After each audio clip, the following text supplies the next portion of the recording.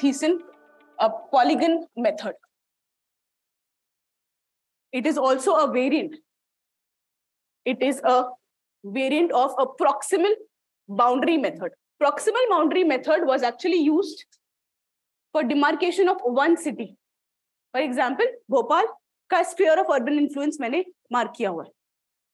Thiessen Polygon method is used to demarcate the sphere of urban influence for more than one city.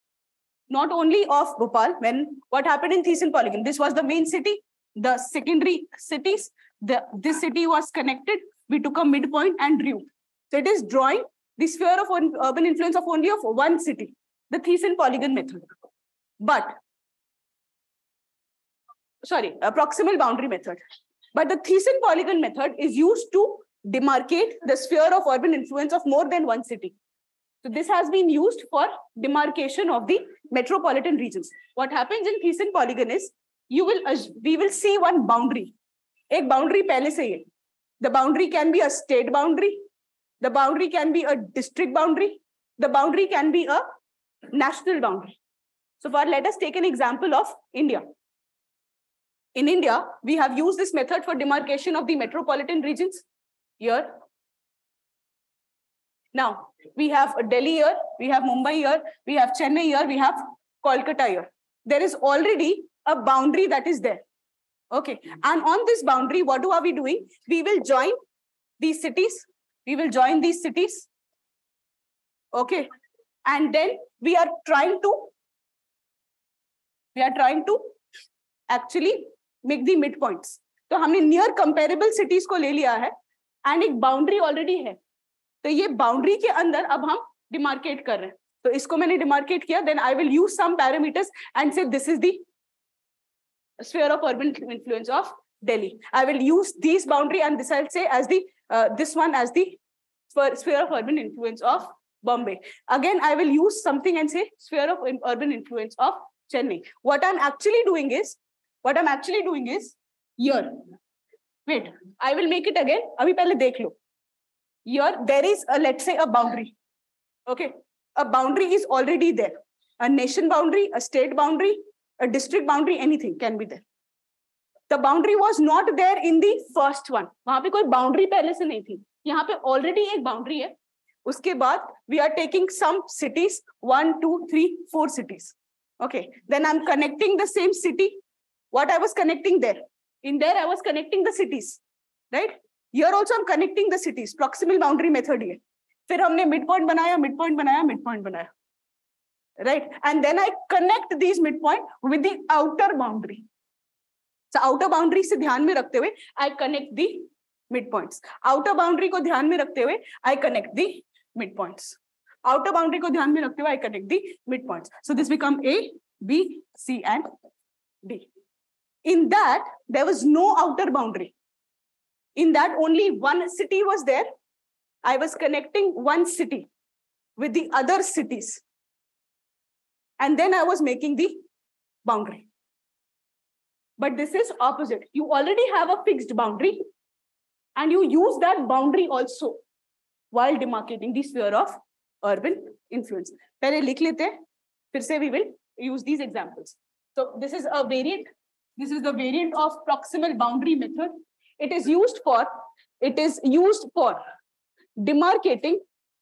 It is used for demarcating the city region for more than one city. For more than one city. The principle is the influence of the city. The principle is the influence of the city is measured with respect to another city, is measured with respect to the another city of near comparable hierarchy, and the influence is demarcated using midpoints of the line joining the cities within a pre-existing boundary. Within a pre-existing boundary. Okay, and then you can draw. There is a pre-existing boundary. There is already a pre-existing boundary. एक pre-existing boundary है. Then I am drawing. I want to know the sphere of urban influence of more than one city. I want to know about city A. I want to know about city B, city C, city D. I want to know the urban influence of all these cities. This is a pre-existing boundary. We need to know the sphere of urban influence of a city A, comma B, C, and D. Okay. These are 4 cities within a pre-existing boundary, and I want to know the sphere of urban influence of these cities. What do? I join these cities. Okay, then after joining the city, what do? I use the proximal boundary method. The midpoint, midpoint, and midpoint. So I know यहाँ तक और यहाँ तक इस A का influence है, ठीक है? B का influence ये वाला और ये वाला है. C का influence is this one and this one. D का influence is this one and this one. ठीक है? Then how do I connect this in between? I can connect it using some. The assumption is flat surface. Here the assumption is flat surface, but in reality, I use some techniques. I use the physical topography, and then I use the subjectivity. So there is some kind of subjectivity here also. There is some kind of subjectivity involved here also. No, not necessarily, Kaveri. Not necessarily the geographically proximate city alone, because this has been used to compare Delhi to Mumbai to Chennai to your Kolkata. So they are not proximate. Okay? They are not proximate. So this is the Thiessen polygon. This is what? This is the city region of A. This is the city region of A.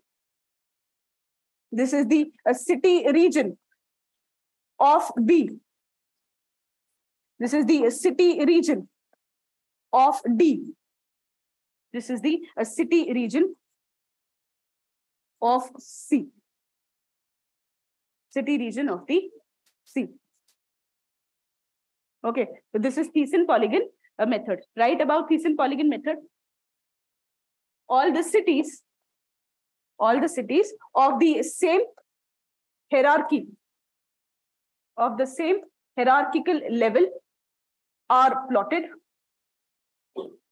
All the cities of the same hierarchical level are plotted together in a region, representing a settlement complex. Representing a settlement complex. For us, let's say India is a settlement complex.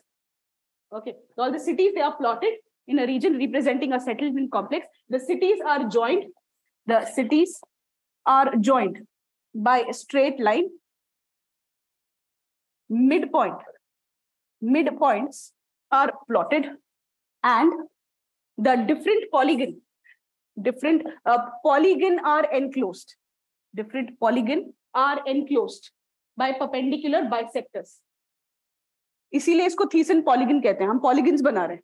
We are enclosing the polygon. Different polygons are enclosed by the perpendicular bisector, and the limits of settlement complex represent the limits of a city region.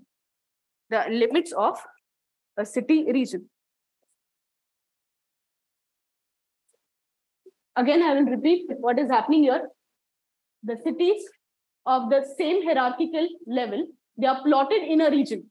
In a region representing a settlement complex. This is a settlement complex.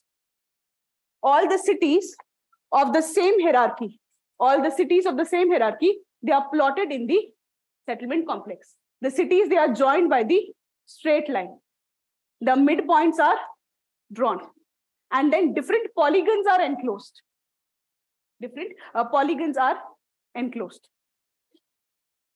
And then by the perpendicular bisector.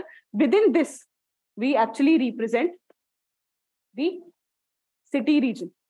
Within this, we represent a city region. This is the city region of, let's say, A, B, C, and D. This represent a city region of A. This represent a city region of B, C, and D. ठीक है.